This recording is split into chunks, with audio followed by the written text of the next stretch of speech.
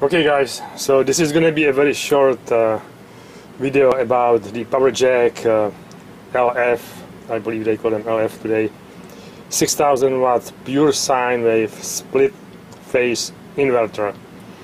And I want to go into the power coming out of it, into the quality of the power it produces, because for me, if it says pure sine wave, it should be pure sine wave, and this one is not, and I don't believe that any of those are, but we'll see. I will show you why and how it works.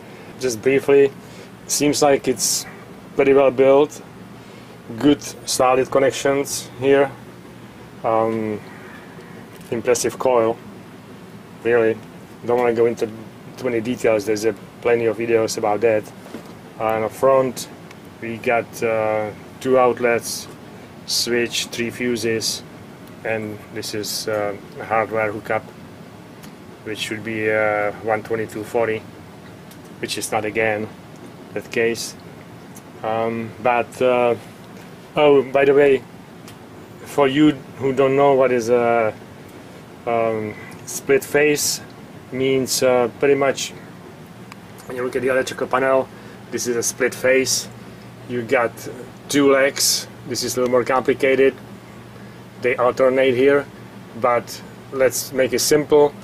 This is one leg which is 120, this is another leg which is 120, and both of them together will be 240. Okay, so same goes with this inverter. Right here is only 120 coming out of these, so that's only one leg on both outlets here. Actually it should be 1 and 1, but it's not the case.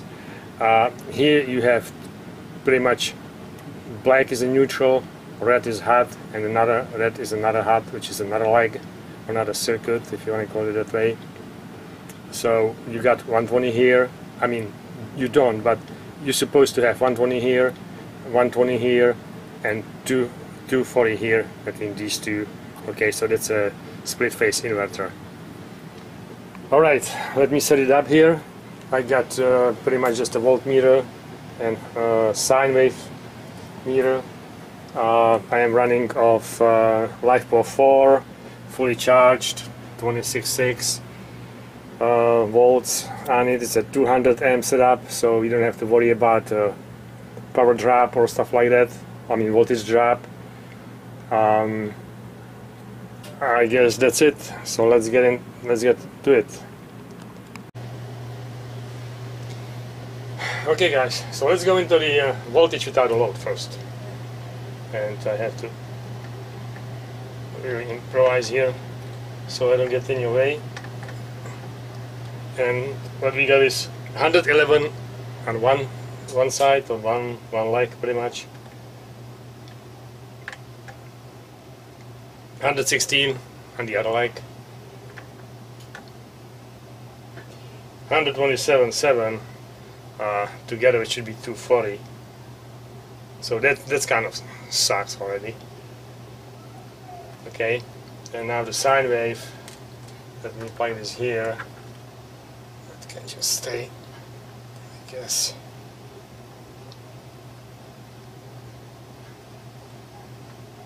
Okay, come on. There you go. So we got 116, and that's on the outlets right now. So, you know, it's a little bit better, but both of them are the same voltage. Now the sine wave will be kind of crappy. Oops.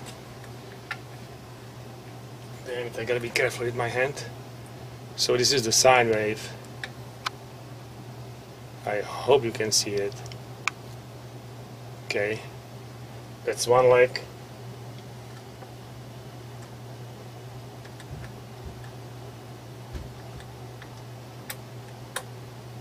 This is the sine wave on the other leg.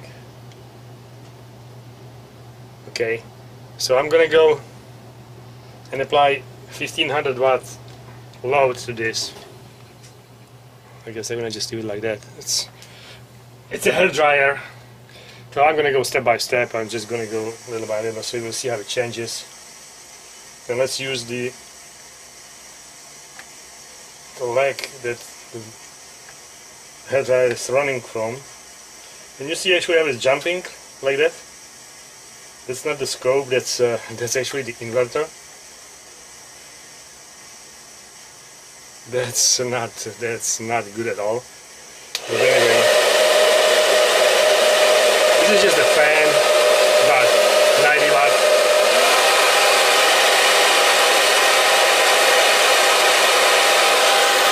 This is a fan about 170 watt. Now I'm going to apply the heat to it. Now look at that sine wave, okay?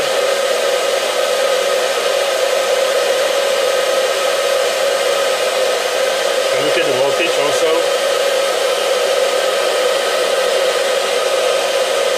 And this is only 450 watts, okay? So let's apply a little more.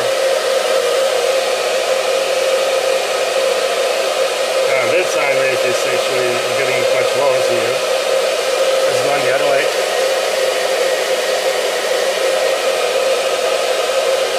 Yeah, the other leg is stable, it's not jumping.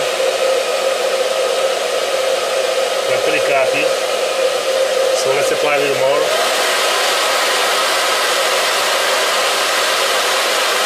Yeah, the other leg is staying okay because the hairdryer is on this one.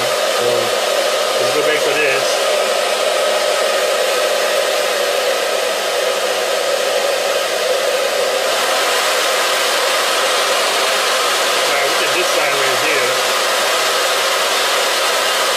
This is 1500 watts, okay?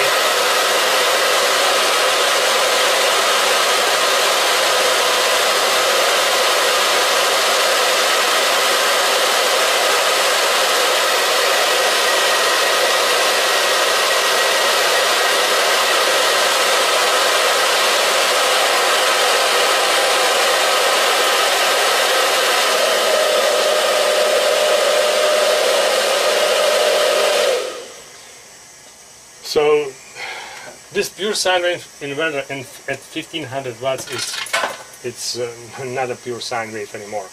It's very it's just pretty much a square sine wave.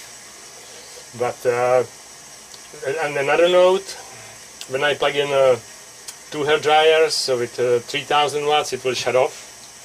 Okay, and that's just because those 2 outlets are on the same leg. And if you split 6000 watts into pretty much a split phase inverter, it will give you 3000 on one leg, 3000 on the other leg, which would be fine. But I don't know why they didn't put one outlet on one leg and another outlet on another leg, so you will get more power out of the inverter. That's just very little work for really good results. But just laziness, or I don't know. So anyway, this is not pure sine wave inverter, and I am really pressed with the time, so I'm gonna cut it off right now.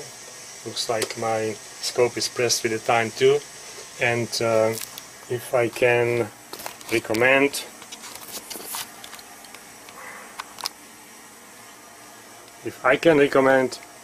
Go Power, which is a Go-Tech, same thing. Those two are exactly same. One is blue, one is yellow. These guys, they just blow. Okay, the best inverters on the market right now. Forget about soundtracks. Forget about I don't know what. Okay, I already done soundtracks. And a lot of other ones. So Go Power is to go, Go-Tech is to go. Thank you.